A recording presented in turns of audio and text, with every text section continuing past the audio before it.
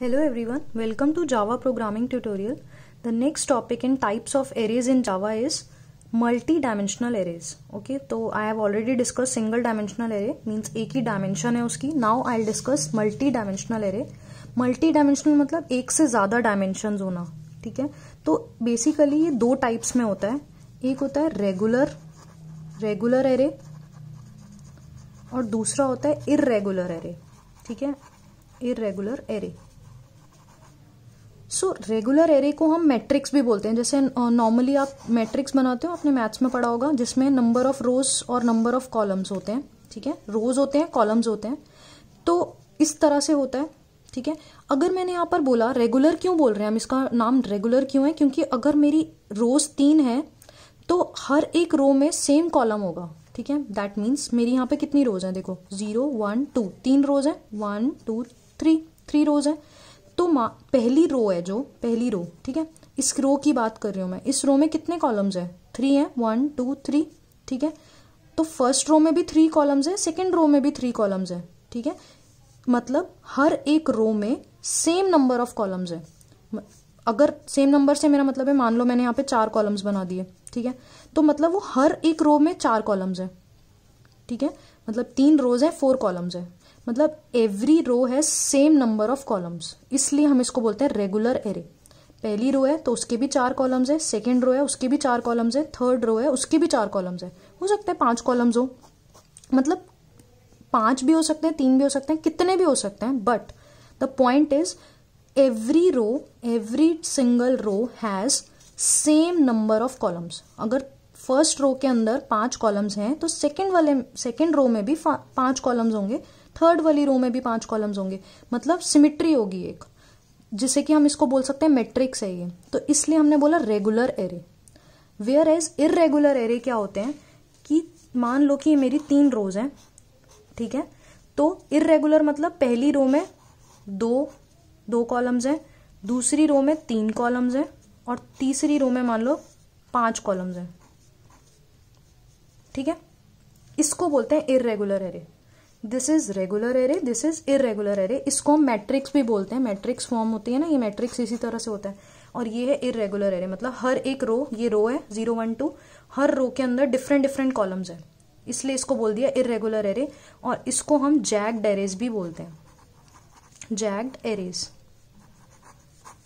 ठीक है, irregular arrays भी बोलते हैं, जैग्ड एरेज भी बोलते हैं. तो I will discuss in this tutorial, I will discuss only regular array, that is 2D array, that is matrix. ठीक है, इसी का प्रोग्राम हम अभी करेंगे और मैंने अभी इसको ही डिस्कस करूंगी. और जैग्ड एरेज मैं नेक्स्ट ट्यूटोरियल में डिस्कस करूंगी. Okay, so let's get started with multi dimensional regular arrays. अब देखो 2D एरे को कैसे डिक्लेयर करते हैं जावा में. आप लिखोगे डेटा टाइप, 2 स्क्वायर ब्रैकेट्स आएंगे यहाँ पे, एक रोज के लिए, कॉलम्स के लिए, ए. ठीक है, आप ए को इधर भी लिख सकते हो, एक ही बात है. जैसे मैंने सिंगल डायमेंशनल एरे में भी बताया था, हम यहाँ पर स्क्वायर ब्रैकेट पहले भी लिख सकते, मतलब क्या कर रही थी मैं, इंट ए इस तरह से लिखती थी. ठीक है, आप ऐसे भी लिख सकते हो, एक ही बात है. ठीक है, कोई प्रॉब्लम नहीं है अगर मैं इस ए को यहाँ भी लिख दूँ तो. सो 2 स्क्वायर ब्रैकेट्स, एरे का नाम इज इक्वल्स टू न्यू. सो ये सिंगल डायमेंशनल था तो इसको भी मैं हटा रही हूँ यहाँ से, न्यू इंट. अब 2 स्क्वायर ब्रैकेट्स और यहाँ पर मैंने लिखा से सपोज 2, यहाँ लिखा 3. तो ये क्या है, size of row, size of रोज, मतलब इसमें 2 रोज हैं, 3 कॉलम्स हैं, साइज ऑफ कॉलम्स. ठीक है, आपको ये मेंशन करना होता है. तो इस तरह से आप 2D एरे को डिक्लेयर करते हो इन जावा. क्लियर. अब मेमोरी में कैसे होता है ये, ए क्या है, रेफरेंस वेरिएबल. तो ए इज अ रेफरेंस वेरिएबल जो कि पॉइंट कर रहा है किस तरह से मेमोरी में स्टोर होता है. ठीक है, जैसे C++ में कैसे होता है, रो मेजर कॉलम मेजर, इस तरह से होता है, रो bye row, column by column. तो मेमोरी में ये कैसे होता है, तो क्या होता है कि जो साइज ऑफ एरेज हैं उनका एक रेफरेंस वेरिएबल बन जाता है. ऐसे साइज कितना है मेरी रोज का, 2, सॉरी मैंने यहाँ पे 3 बना दिए, तो मैं इसको भी 3 कर देती हूँ बिकॉज गलती से मैंने यहाँ पे 3 रोज बना दिए. सो ये रेफरेंस वेरिएबल्स हैं, ये सारे ही रेफरेंस वेरिएबल्स हैं, 0 1 2. ठीक है, ये सब रेफरेंस वेरिएबल्स हैं और हर एक रेफरेंस वेरिएबल के अंदर कितनी रोज, मतलब हर, देखो ना ऐसे बना दिया कि 3 रोज हैं, 0 1 2, 3 रोज हैं और 3 ही कॉलम्स हैं. ठीक है, 0 1 2 ये 3 कॉलम है, हर एक रो के पास 3 कॉलम्स है। तो ये एक रेफरेंस वेरिएबल है जो कि मेमोरी में बता रही हूँ कैसे स्टोर होता है। ये इस तरह से 0 1 2 फिर 0 1 2 और फिर ये 0 1 2 इस तरह से। मतलब a ऑफ 0 एक रेफरेंस वेरिएबल है जो कि एरे ऑफ ऑब्जेक्ट्स को पॉइंट कर रहा है। फिर a ऑफ 1 एक रेफरेंस वेरिएबल है जो कि इन एरे ऑफ ऑब्जेक्ट्स को पॉइंट कर रहा है। a ऑफ 2 एक रेफरेंस वेरिएबल है जो कि इन एरे ऑफ ऑब्जेक्ट्स को पॉइंट कर रहा है। इस तरह से मेमोरी में स्टोर होता है ये, ठीक है। सो इस तरह से हम इसको डिक्लेयर करते हैं, this is the size of rose, this is the size of column, ठीक है। So now I will discuss the programme to print the 2D array. और हाँ, अगर आपने ये लाइन अगर डिक्लेयर किया है तो क्या होगा, 3 रोज और 3 कॉलम्स खुल जाएंगे। अभी आपने इसमें एलिमेंट्स नहीं डाले हैं, तो अगर आप इनिशियलाइज करना चाहते हो अपने एरे को, मतलब एलिमेंट्स भी साथ ही में डिक्लेयर करते टाइम डालना चाहते हो, तो कैसे लिखेंगे हम उसको, इंट ए, ठीक है, मैंने बोला ना ए यहाँ भी लिख सकते हो, बाद में भी लिख सकते हो, इज इक्वल्स टू, ये बड़ा करली ब्रेसेस आएगा और ये करली ब्रेसेस यहाँ बंद होगा, ठीक है। तो फिर यहाँ पर आप नंबर ऑफ रोज लिखोगे, नंबर ऑफ रोज मेरी है 3, तो मैं एलिमेंट्स डाल रही हूँ अभी 1 2 3, ये मैंने एलिमेंट्स डाल दिए पहली रो में, ठीक है। तो ये कैसे पहली रो में आएगा, 1 2 3 इस तरह से। फिर 4 5 6 सेकेंड रो, उसके बाद कॉमा 7 8 9 ये थर्ड रो।